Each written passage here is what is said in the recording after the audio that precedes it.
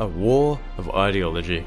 A war that introduced revolutionary technologies and tactics. A war with such human and societal cost it would never be forgotten. No, the other one. There you go.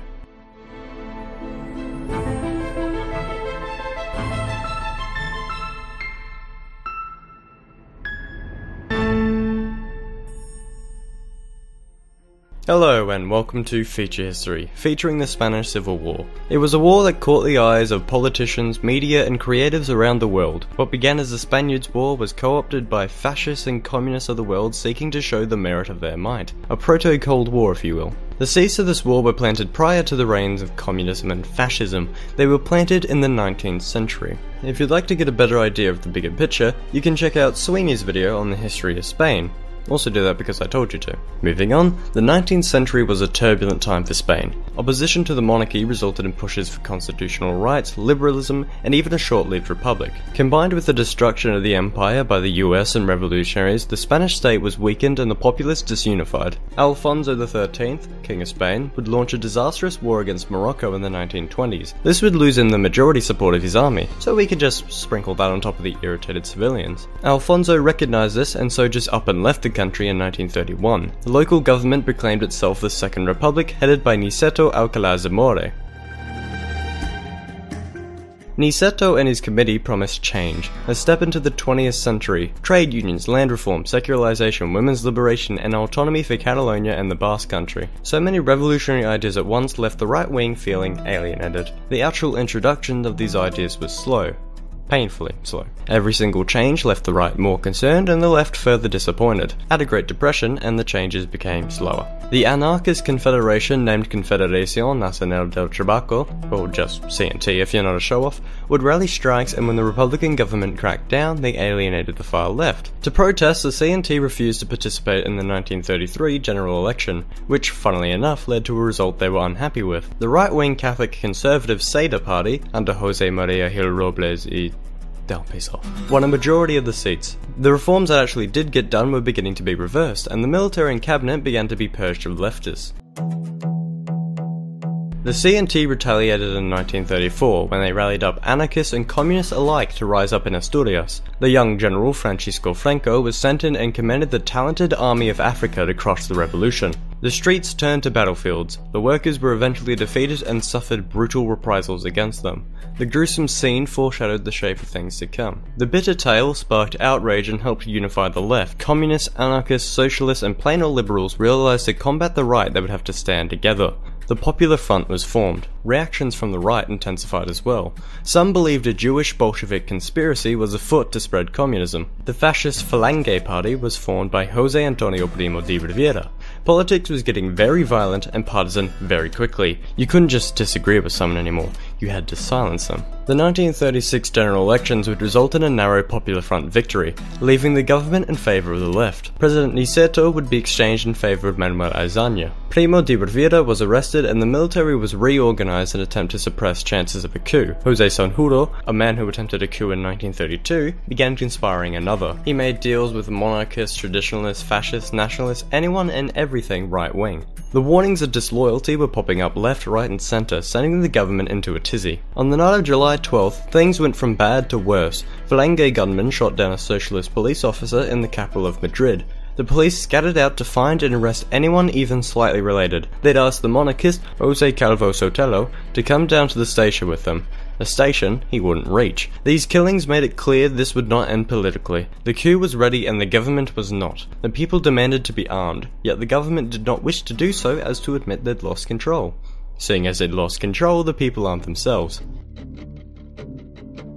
The military coup launched in Morocco under Franco's command. Generals across Spain would rise up in every city. The police would reluctantly work with the leftists. This cooperation would result in the coup's miscarriage. Cities across the Republic would either fall or not, beginning to draw the front lines to a new bloody civil war.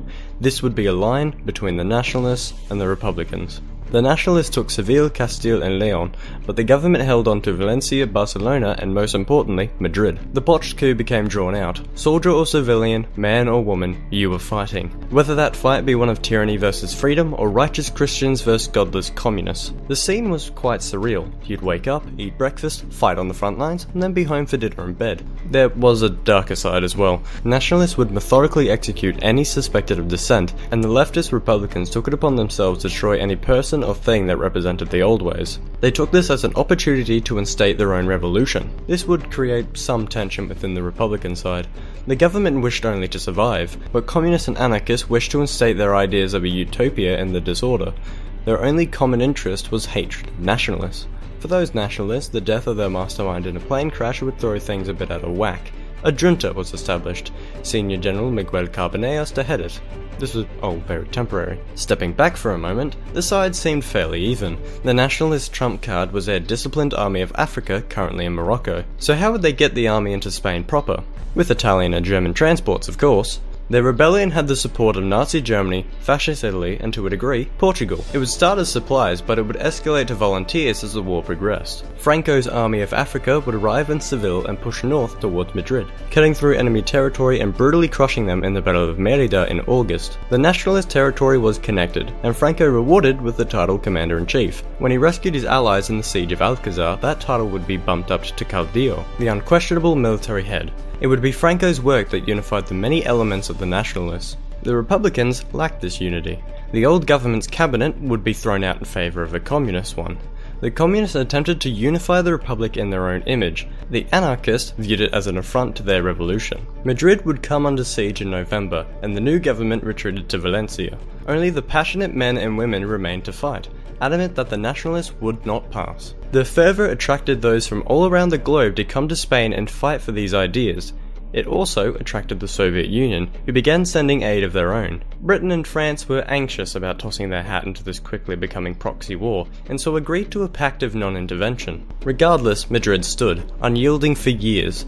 The nationalists held siege, but diverted forces to try and take everything around Madrid. They spread across the south, and in 1937 marched into the isolated Basque country. This region would become famously subject to the bombers of the Luftwaffe. The Republicans would remain firmly on the back foot after this defeat.